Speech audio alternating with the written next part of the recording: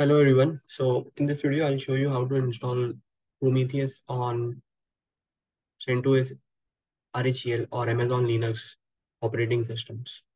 So let me first quickly walk you through the commands which would be executing on the operating system. First, we are adding the users and groups, Prometheus user and group inside the OS. Then we are creating the data directory for the Prometheus software.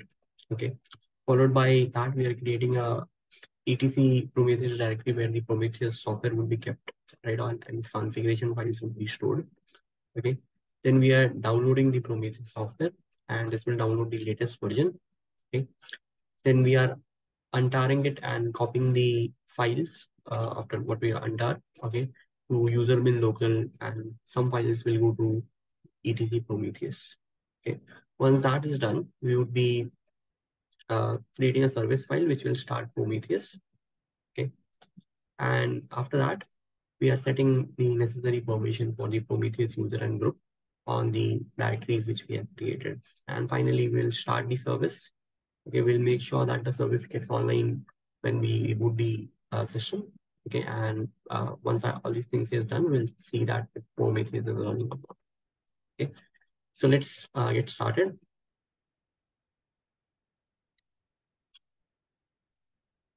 Okay, so what I've done already is on Google Cloud, I've created a CentOS 8 virtual machine. You can use any type of virtual machine or any cloud provider. Okay, I'll log into this virtual machine first.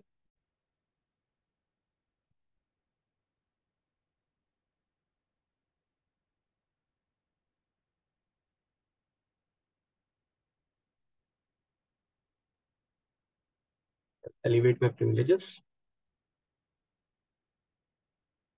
Okay, next we are running the commands line by line.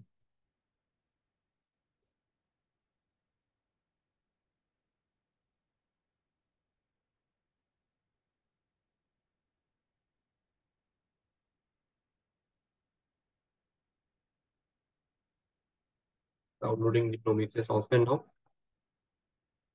The wget not found means wget needs to be installed. Let's quickly install that.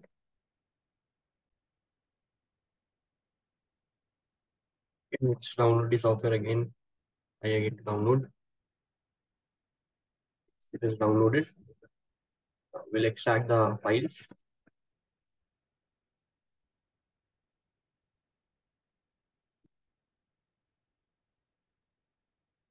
We'll also move the files to necessary directories. Let's create the service file.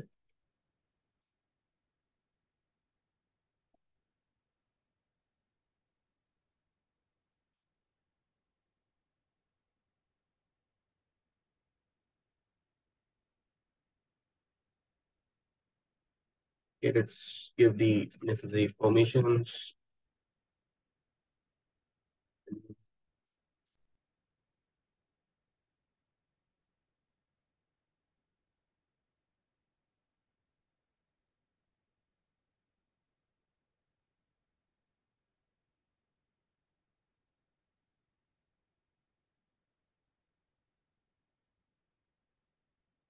Okay, let's reload the system daemon now. And then we'll try to start Prometheus. And we'll say that should run when the system is rebooted automatically. Okay, and let's check the status. And we can see the Prometheus is up and running.